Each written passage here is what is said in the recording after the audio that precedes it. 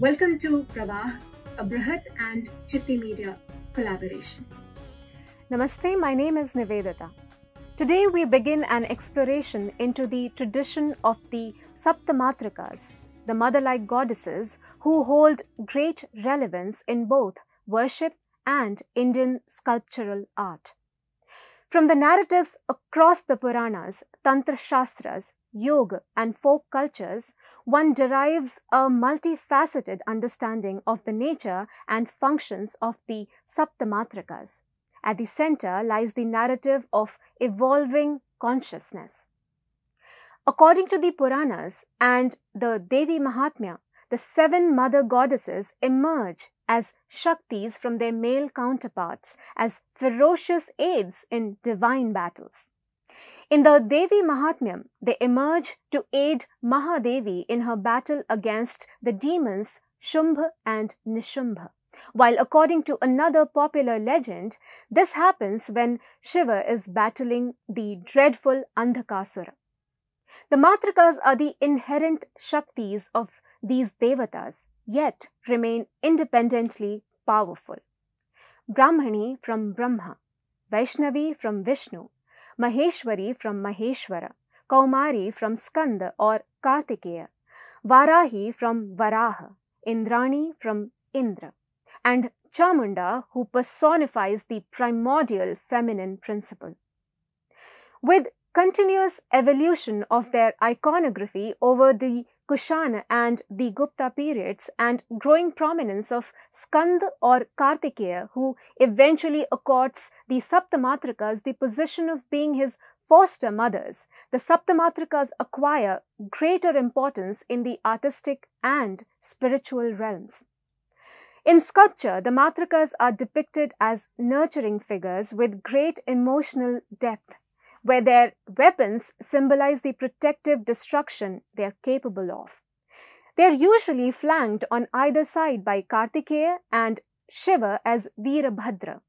Interestingly, the Brhat Samhita gives detailed descriptions of how the Matrikas must be sculpted similar to their male counterparts. In Tantra and Shakta philosophy, the Matrikas have assumed a central position as creative energies of Shakti and protectors of sadhakas. Particularly in the Sri Vidya tradition, they are seen as guardians of the Sri Chakra and remove the obstructions caused by the 8 enemies such as anger, delusion, desire, and so on for the sadhak who worships them with devotion and seeks to attain the divine. In the yogic tradition, each matrika represents the continuous refinement of a sadhaka's consciousness as he moves from one chakra to the next, finally reaching the sahasrara, whereby he gains the goal of every yogi. Next, we come to a fascinating link between the Saptamatrikas and the evolution of language. Kashmiri Shaiva tradition tells us that the Matrikas are the creative energy that binds all words and symbols together in the form of language. They are the subtle force behind thought and words, and we must release ourselves from the bindings of the material realm to recognize the force that supports it all.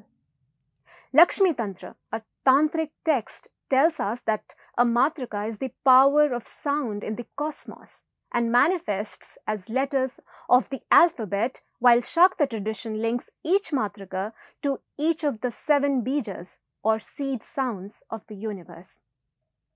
Matrikas are thus both feared and revered.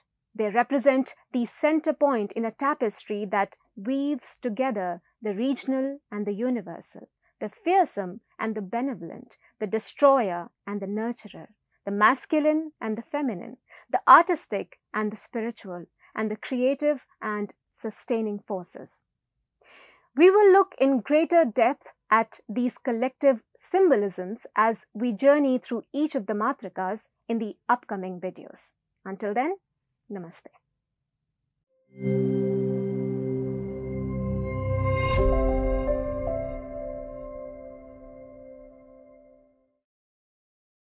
Please remember to subscribe to us and switch on the notifications for this channel.